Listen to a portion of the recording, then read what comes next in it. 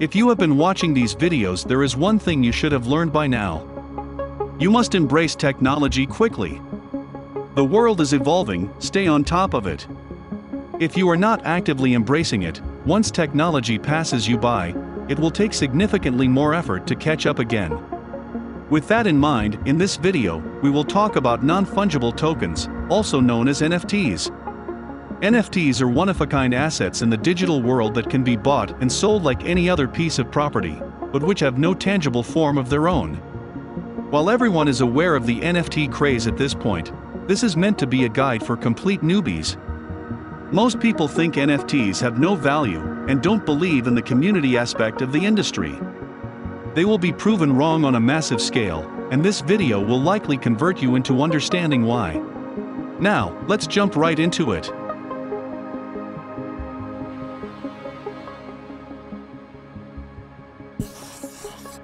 The first use case for NFTs is a simple flex: you are richer than them. Anyone can rent or lease a supercar, anyone can rent an expensive mansion for the day or weekend.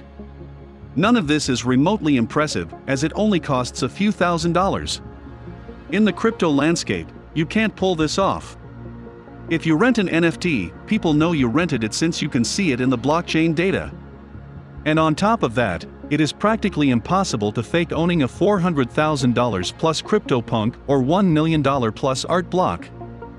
While there are a lot of people who scam it in a different way, for example by having 10 people chip in 12 Ethereum each to acquire one CryptoPunk, the end result is still the same. They only have one and the group identity is forced into 10 hands instead of one. Over the long term, people will find out that the punk owner doesn't actually own the punk. This is happening already if you're deep in the space.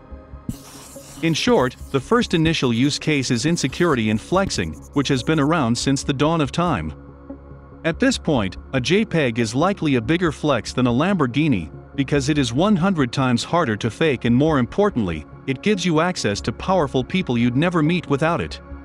Powerful people and community. For the people who claim that they will never own an NFT, we cannot help but laugh. There are really two major types right now. 1. The real substantial projects. And 2. The scammers who are dumping on their fan base, for example, celebrity NFT drops of 10,000 units that quickly move to zero. If you see an NFT being sold with no community backing it, just a celebrity, you should run. Run as fast as you can, away from the project. The only way you should be involved is if you know people will push the price up for a couple of days, then immediately liquidate. Community. This is where the real value is. If you were to ask someone, what is the net worth of a CryptoPunk owner, they know it's in the millions. This is powerful in itself, as you can jump into the punk Discord and immediately know you're not talking to a LARP. This is enormous. Even if you go to high-end bars, clubs and restaurants, tons and tons of people are simply LARPs.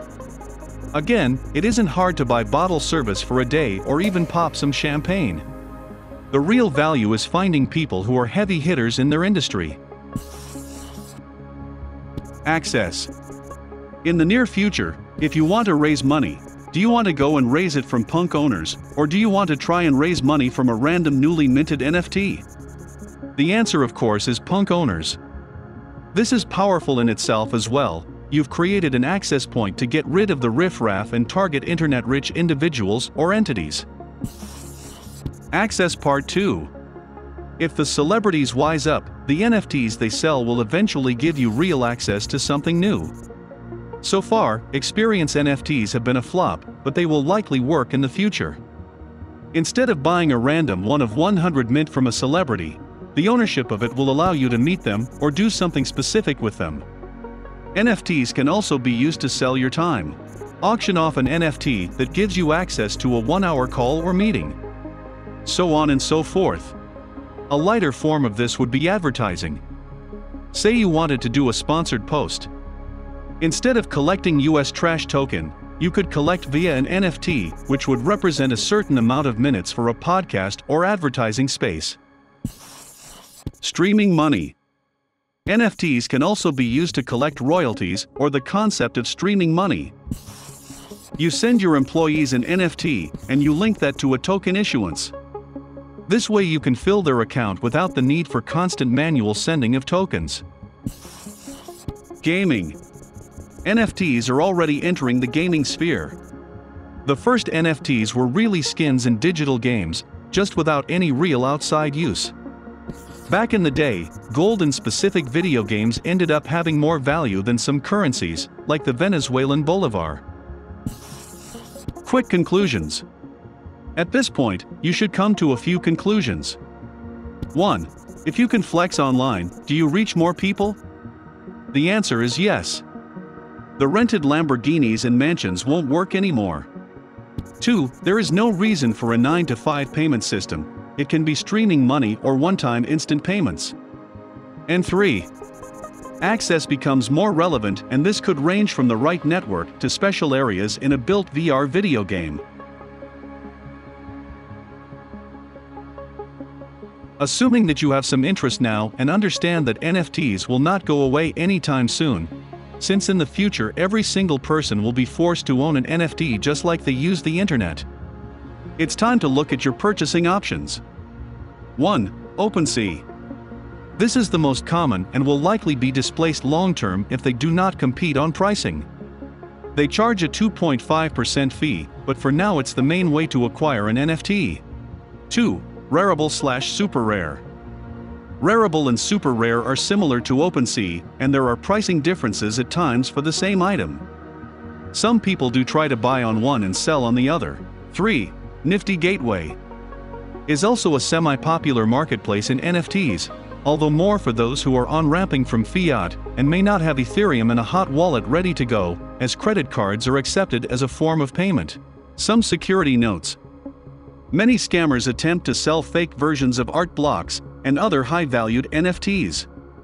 You have to check the item to make sure it is verified on OpenSea. At this point, you're in inning 1. This means that NFTs will fluctuate at a significantly higher rate relative to the underlying asset. If an NFT project is collapsing, you won't see it since the liquidity dries up. On the other side, if a project is doing well, you'll see hundreds of alerts over and over again. Key to NFT success. Community and marketing. If the plan is to invest in a project and let it run, the project is going to be worth nothing. Since you're in the early stages of NFT adoption, the winner is going to be the one with the best marketing. Here is a great example. Corona. If you do a blind taste study of Corona beers, they rank poorly. That's right, they are not considered to be good tasting if the test is run blind. Why do they sell well? You guessed it. Marketing. If a team doesn't have good marketing, it's best to avoid. Want to know why we're using Corona as an example? Snoop Dogg runs their commercials. The same guy who owns a punk and uses it as his avatar. He understands marketing. To really drive home the point, the beer tastes so bad that they consistently use a lime on top to market it. That's right, the beer is so awful you have to improve the flavor with a lime before consumption. In the end, the best marketing and mediocre product will crush the best product with bad marketing. This has been the case since the beginning of time. Cultural relevancy. Once you understand that community and marketing are important, the last item remaining is relevancy. Punks will likely stand the test of time as the first OG product. The other ones have to carve out a niche in another way. If you're on the fence about a project, a good filter is a strong diamond-handed community plus a reason to be culturally relevant in 5 to 10 years. No one thinks out that far, hence the FOMO hype cycle we're seeing. That's all for today, folks. If you enjoyed this video, subscribe to this channel for weekly updates on how to get rich without giving up your life. And before we end, there is one last important thing that you can't afford to forget. Banks are zeros.